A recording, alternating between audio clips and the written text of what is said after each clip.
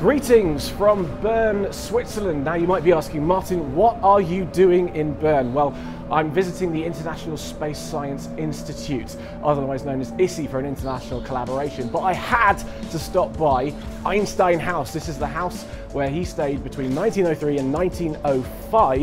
And 1905, of course, the famous year when he made completely massive waves in the field of physics. Not only did he solve Brownian motion, he solved the photoelectric effect, that won him the Nobel Prize, and he solved special relativity and fundamentally changed the way we see space, time, matter, and energy. Quite frankly, I don't think a scientist of Einstein's caliber will ever exist again. Science has become so big, I don't think you can make such big changes in disparate areas in the way that he did, particularly in that year 1905. And he continues to make waves, pun not intended, with the gravitational wave discovery recently shown directly by Advanced LIGO. We keep on testing his theories, in particular his theory of general relativity, in lots of different ways that we can, using very different techniques. Gravitational waves now a potential technique that we can use in the future.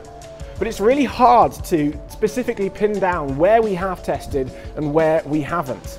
But that's not to say people haven't tried. For instance, in this graph you can see here, they've done it in terms of things called the potential, which you can think of as basically how overall strong the gravity is due to massive objects and energy.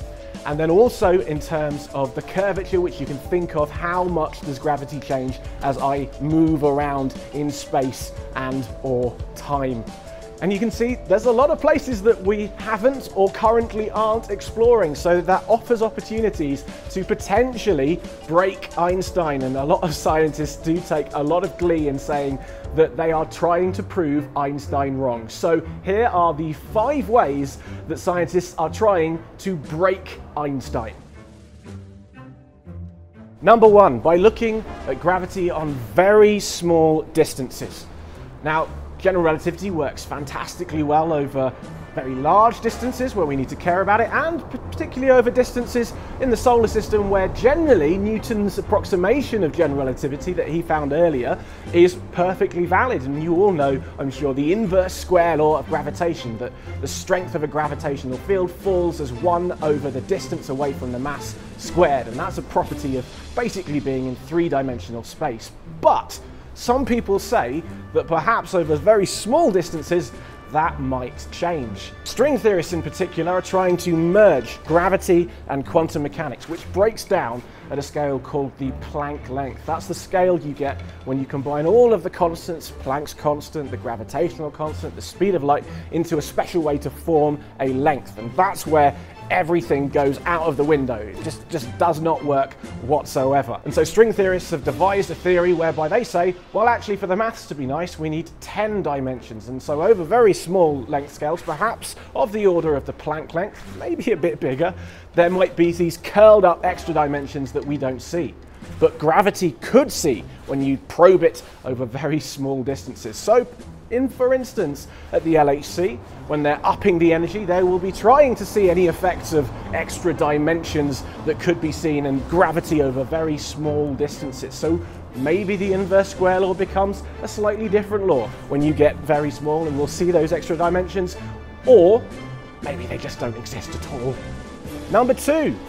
We went from small, now we'll go to big, universal size scales. Now, we do cosmology, which is the study of the universe as a whole, but there are some rather weird things we've had to throw in the mix in cosmology to make things sort of make sense, including cosmic inflation, where the universe rapidly expanded at its very early stages in an exponential fashion, which is absolutely massive, and the mysterious thing called dark energy, which is some 60% of all mass and energy in the universe, but we do not know what it is. Now, one of the ideas is Einstein's cosmological constant. This was a thing he added to general relativity before he knew about the Big Bang. He called it his biggest blunder. Some scientists have now put it back in, but quite frankly, we don't know if dark energy exists, and there are some people who will say, no, it doesn't exist. In fact, general relativity over very large scales is wrong.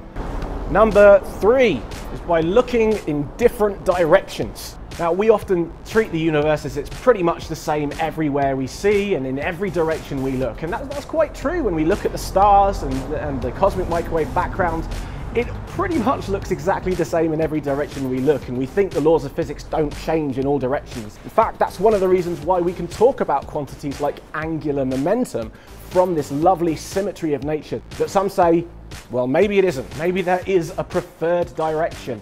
And there are scientists right now who are looking for cosmic neutrinos from deep parts that are basically unknown, to be honest, that have incredibly high energies and can be detected in the ice in Antarctica. It's an incredibly cool experiment.